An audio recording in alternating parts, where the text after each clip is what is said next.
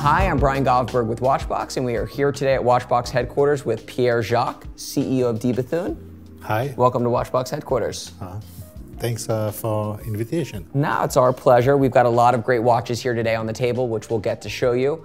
Talk about this one first because when the watch came out, I think it was a game changer for the brand, both in, not necessarily aesthetic, because I think that this aesthetic was very much a Bethune aesthetic, but more to the almost overall simplicity and to the price point was the Starry Varius. So here we have the original Starry Varius, which we can show, 42 millimeter in titanium. Yes. With the fired blue dial. Yes, titanium dial. So this is the original watch. Original one.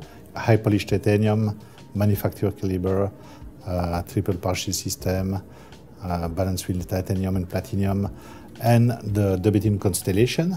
It's also a watch that you can easily personalize. We've actually had somebody personalize one, which was super special.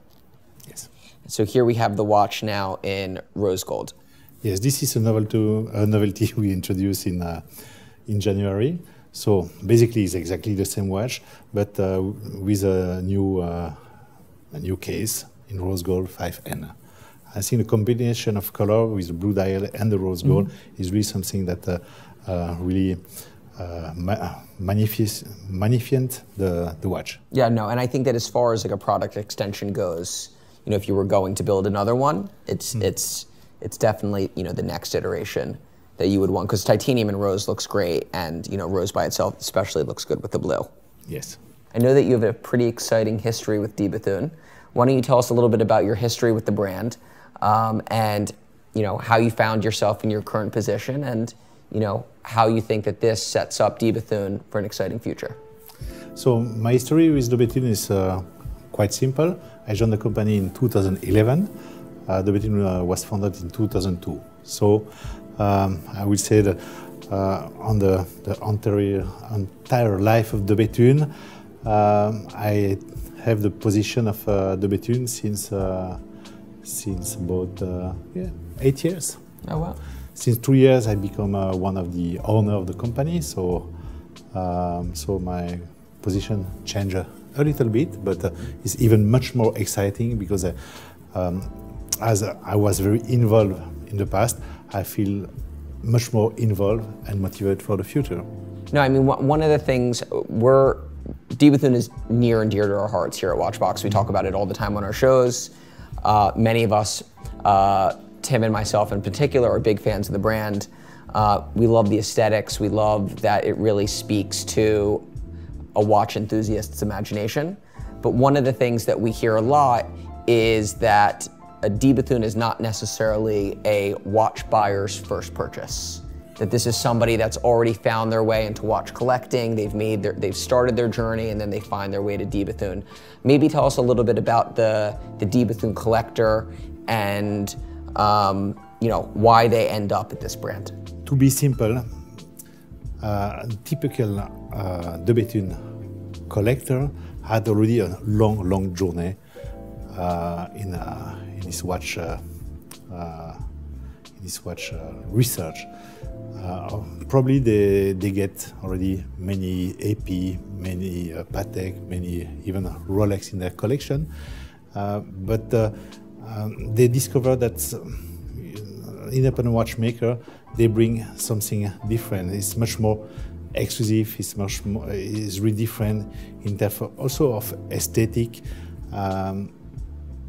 Difficult to explain, but you drink everyday, you know, coffee. Maybe one day you just want to have a very exciting cup of tea. I don't know what can I tell you. No, I mean, I think that one of the special things about independent watchmakers is that it allows the collector, you know, a little bit different than some of the bigger brands, is to really almost feel like they are a part of the brand itself. They're able to meet with Denis, learn about the brand. They get to meet with you, and they, you know, they get brought into the, you know, to the Bethune world, and it makes that purchase all the more exciting. So on the journey of a watch collector, what they bring a new collector or customer to an independent watchmaker is probably the proximity that we can have with our customer. It's also the facility that we can also respect their desire and work together, creating exceptional timepieces, and also it's an exchange of mutual wish, probably need, and so it's like I would not say only tailored. It's like it's tailored. It's small production. I think that one of the things that customers don't necessarily realize is just how few watches get produced. So maybe tell us how many D. Bethune watches were produced in 2019 and what's expected in 2020. So 2019, the global production was 165 pieces worldwide. So yes, it's. And to put that into perspective, a brand like Audemars Piguet is producing 40,000 watches per year. So when you think yes. 40,000 to 165, it's a different world. It's a different world, and you can't really even compare yes. the two. Here's another special watch that's on the table. So this is a DB28, yes. but with a couple of improvements that I'll let you tell us about. This is the new version of a Kind of Blue tourbillon. Mm-hmm. So you have a new aesthetic for the floating lugs. So now this watch comes only with a medium size mm-hmm. lugs. The bullet of the lugs are slightly bigger than the previous one. We just want to exaggerate this part of the lugs. Is really the DNA of the brand, mm-hmm. the bullets. And to me, when you see D. Bethune or you think D. Bethune, this to me is the watch that comes to mind. Yes. And we talk all the time about how one of the most important things in watchmaking now isn't necessarily, the movement obviously is important, but if you can see a watch from across the room mm-hmm. and you know what it is, that's one of the biggest battles. And mm-hmm. that's what some of the biggest brands have been able to do is mm-hmm. you see a watch, you don't need to see the logo on it, you don't need to really see anything else about it, but you see the case shape and you know mm-hmm. what it is. Mm-hmm. And one of the best things that I think D. Bethune has done is that if you're into watches and you see this watch, you know exactly what it is. Yes. And to me, it's a super special and hard thing to do. Yes, exactly. You can see any De Bethune from 10 meters, you will know that it's a De Bethune. We even didn't tag our dial. You can see any De Bethune logo on our dial. The only space we use to print our logo is the back of the buckle, mm-hmm. Ardillon. Why? Because a De Bethune look like a De Bethune and just not look like any other watch. Mm-hmm. No, so I mean they're magnificent pieces. Yes. And I think that one of the other things that all brands do their best to get their messaging out to the clients, but to me one of the most special things is actually I've met Denis mm-hmm. and that he's one of the best living watchmakers. Yes.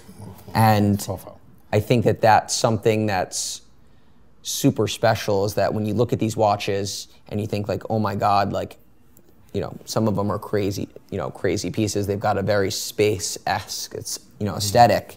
That this is one of the best watchmakers in the world, mm-hmm. coming up with these creations and then bringing them to life in only 150 watches. Mm-hmm. So to me, that's everything that watchmaking is about. And I love them, and with such a small quantity, there's no reason that So you're right. Shouldn't all be flying. You're right. That no, Denis Flageolet is really like a living icon of watchmaking. He's one of the greatest watchmaker. Not the only one. You have a couple of them who are exceptional too. But in the background of Denis Flageolet, you really have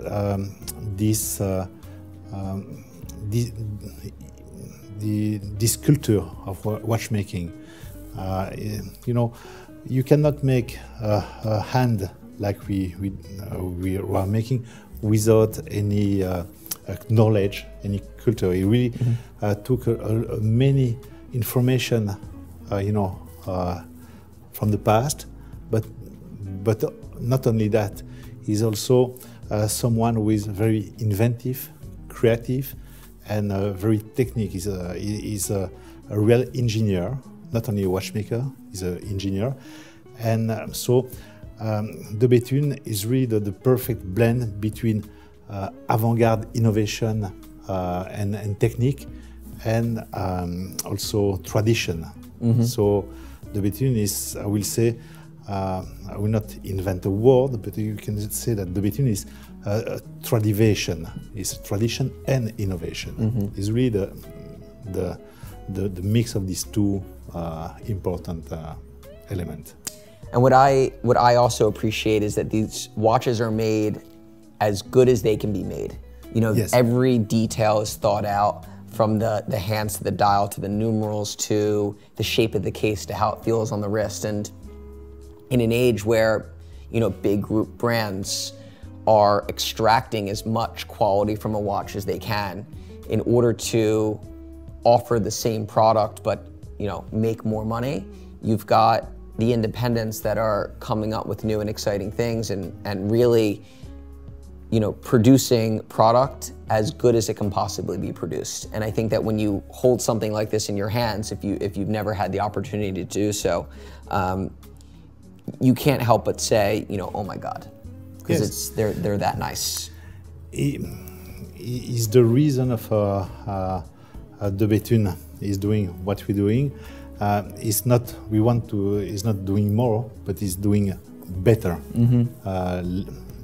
Simply less is more, and you know, we only producing 160 pieces, so then we have all the time to take care of every single detail and to finish even there is no one spring, not one screw, not one wheels that is not really finished perfectly. We really push all the details to the limit, and what we're doing is the reason what we are doing that, and it's also it's a passion for all people who work in the factory, and especially for Denis. What are a couple of things that D. Bethune is doing in 2020 and the future in order to reach both younger customers and customers that are looking consistently for, you know, new and exciting things? So we adapt to that. We bring a novelty every 3 months, 3-4 months. We can release a new proposition. I bring a couple of novelty with me right now.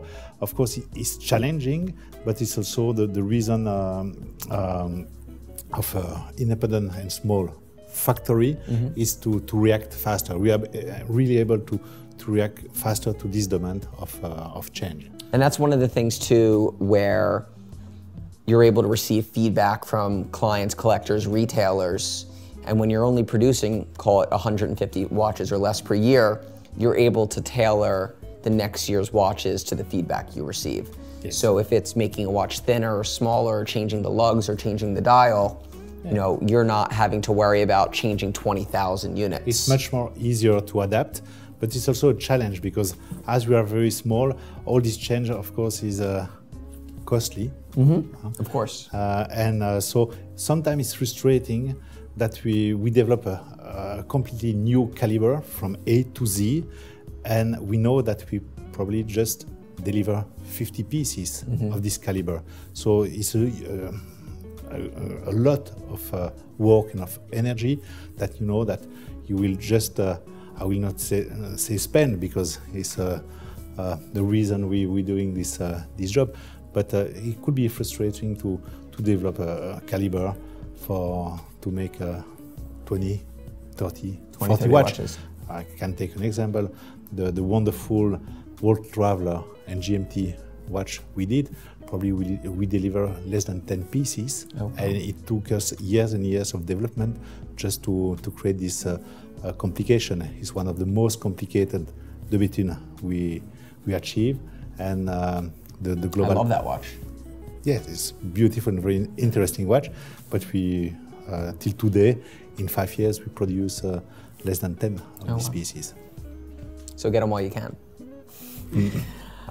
And you know, as I said at the beginning, we're big believers in the brand, and we've done our best to get behind independence, and support them over the years and also trade in their watches in the secondary market. And we're big believers in the in the future outlook of where DB Bethune is going to go.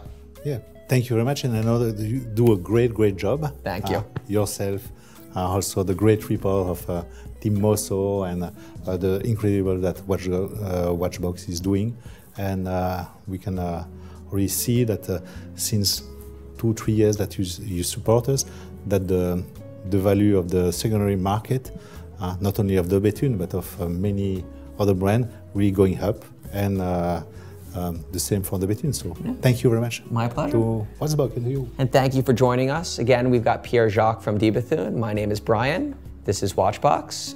Thank you for watching.